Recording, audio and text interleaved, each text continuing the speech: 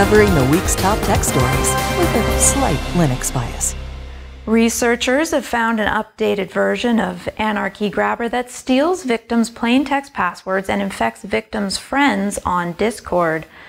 Detected as Anarchy Grabber 3, the new Trojan variant modifies the Discord client's JavaScript core upon successful installation, and this modified version gives the malware the ability to load other JavaScript files.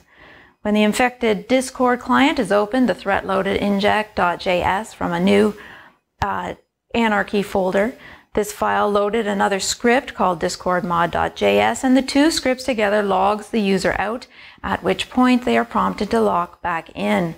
The new Anarchy Grabber variant then attempts to disable two-factor authentication on its victim's account and steals information including their username, plain text password, and user token, which it sends to the attacker's own Discord server by a webhook. The malware also attempts to spread itself to other Discord users by sending a message that contains the malware to everyone on the user's friend list. After modifying the Discord client, Anarchy Grabber doesn't run again, which makes it difficult for antivirus software to detect the threat since there are no malicious processes. It also ensures that a victim remains part of the botnet whenever they interact with Discord using the app. Robbie, how can a user determine if they're infected if antivirus can't detect it?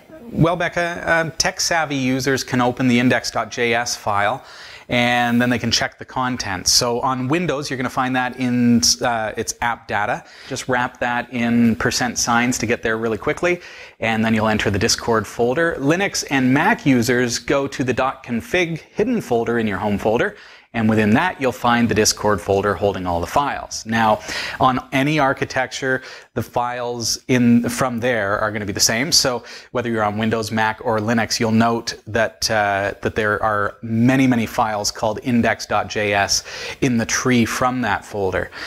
So the one that you're looking for is in Discord_desktop_core. And the directory format is your Discord version. Now, in my case here on Windows, that's 0.0.306. So I enter that folder, then modules, then Discord_desktop_core.